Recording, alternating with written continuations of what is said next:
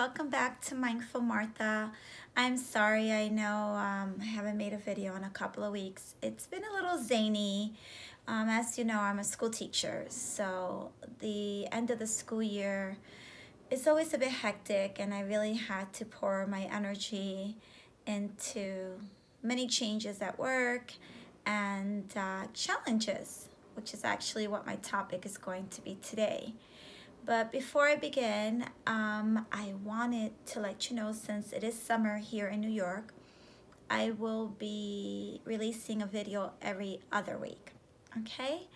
Of course, you know, I'll do my best to keep the topics exciting and rewarding and meaningful on things that can resonate with you and help you or help a friend or family member.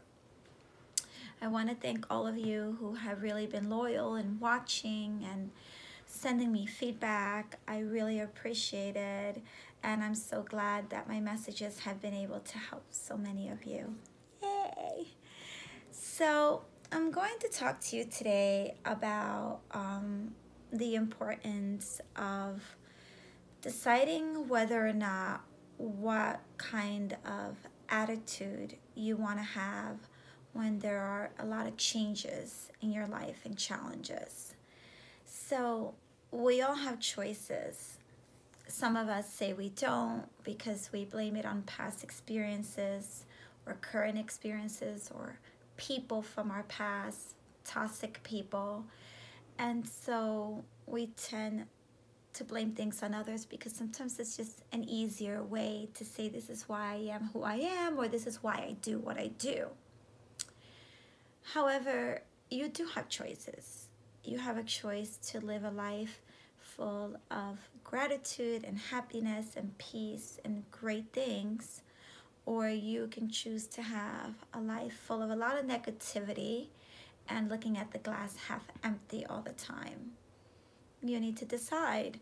It's raining outside today, it's gloomy. Now I'm gonna feel that way. Or it's raining outside, it's gloomy, but it's still shining in my heart and in my world. It's full of these radiant rays, and I'm gonna feel great today no matter what. So we need to decide, am I gonna have a negative attitude or am I going to have a positive attitude? And depending on what you choose on, it's gonna rely on how your day is going to go.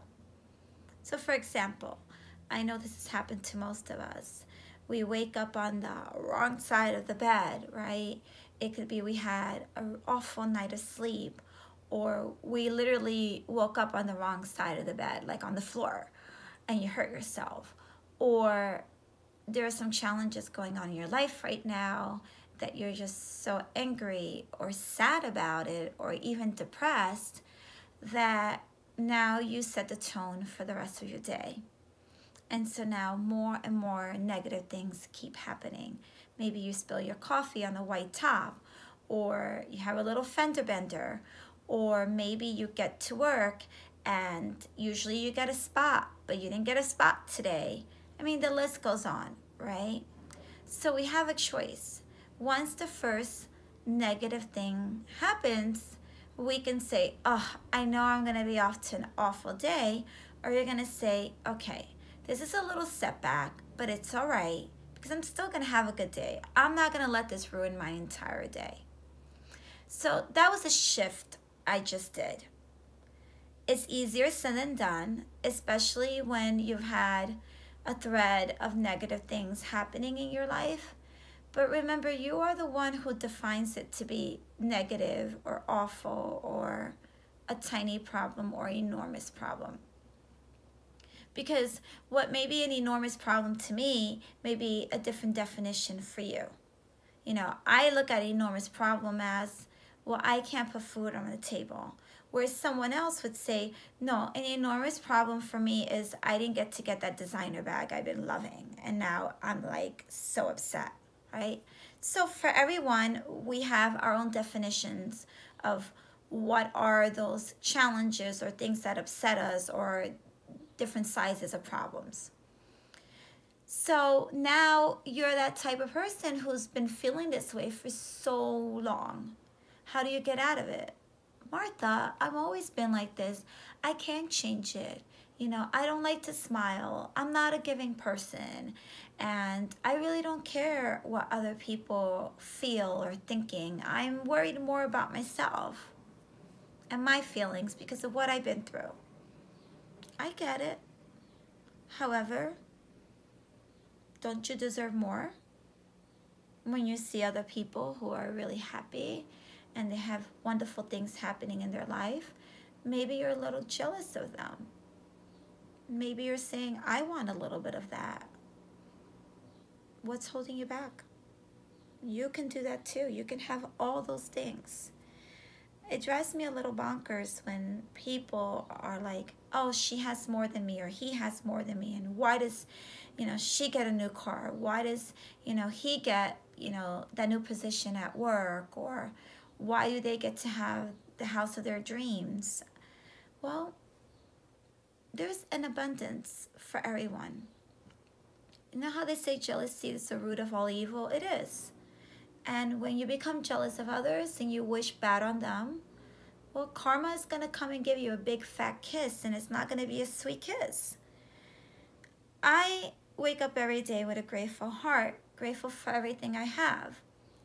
Now, many of you do not know my upbringing and my past, but if you did, and you look at me today, you would say there is no way you were able to overcome all those insurmountable barriers. But I did. I did, because I had to change my attitude. And that's what I'm encouraging you to do today. Change your life to live in the moment, to be happier, to feel good about who you are, to give yourself self-care, to celebrate the little things in your life, to reward yourself, to not be afraid to take that leap of faith and say, you know what, I have been stuck in this spot for so long.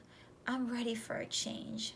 I'm ready to move out of this and have a more happier, more positive life. Because when you have a positive attitude, it becomes contagious. More people want to be around you. People feel good around you. They feel that positive vibe and energy. And it helps you grow more as an individual. It makes you feel better about who you are. And eventually, you'll want to start spreading the seeds of kindness, and you'll want to start helping others, because it's such a gratifying, rewarding feeling when you can do that. We all have the potential to do it. It's just taking the first step.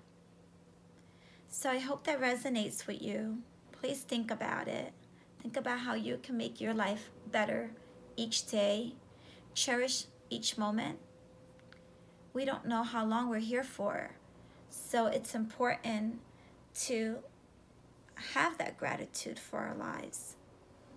Think about how many people are very ill. And I know you're saying, well, I know some people have it worse than me, but also some people have it better. You're right. But life shouldn't be a competition. It shouldn't be about she has more or he has more, etc. It's about you. What do you want? Where are you going to go with your life? What are the things that bring joy to your life? And you may have a different definition than others, and you probably will, and that's okay. And that's your first step, that being okay with it. You can't worry about others, because you will always have critics in your life. You will always have people who would try to bring you down. You will always have people who will be jealous of you, envious of you, and would love to see you fall so they can laugh. But you have to rise above that. Shake off the dust, rise up above it, and remember how important you are. And not paying any mind to those haters, because like I said, they will always be there. But as long as you have that self-love, that self-confidence, and that positive attitude, and you start to surround yourself with people like that, which are part of your gifts in life, when you have people who are that amazing, make sure you give so much gratitude to them, because they are super special. And once you have your squad and you have all those great things in your life, you're going to continue to blossom. And you'll see. You'll have the life you never thought you would. So happy summer to all who are in the East Coast, at least up this side, up north in New York.